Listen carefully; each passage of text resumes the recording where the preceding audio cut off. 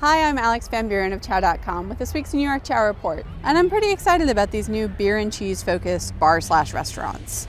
The one I'm really liking right now is Earl's Beer and Cheese, a new place on the Upper East Side. Earl's is in the middle of a restaurant desert. There aren't many spots with good food near Mount Sinai Hospital, and if you're in the mood for something comforting, this should do the trick. Beer, cheese, cheese plates, beer cheese, and grilled cheeses. There are not a lot of vegetables on this menu other than pickles. A chowhound called Youngman tipped me off to Earl's a few months ago because he's crazy for this mozzarella miso grilled cheese. It's mozzarella on a Thomas's English muffin with a house-made miso mayo blend and a few turmeric garlic dill pickles. It's tasty and it's cheap.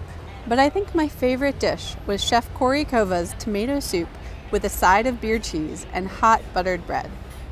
Beer cheese is made from canned lager, shredded cheddar, sriracha, and salt, blended in a food processor. It sounds kind of gross, but it's actually really creamy and tastes a bit like a great pimento cheese. The bread is hot, oily, and there's a lot of it. This soup is so much more interesting than a typical tomato soup. It tastes like a Thai variation because Corey adds ginger, onion, garlic, sriracha, jalapeno, and cream. It's got depth and it's just a little bit spicy. The end product is like a deconstructed version of grilled cheese with tomato soup. Maybe you dunk the bread into the soup, you put cheese on it, you order a big mug of beer from the tap list, and you just sort of hunker down. Earl's Beer and Cheese is at 1259 Park Avenue at 97th Street.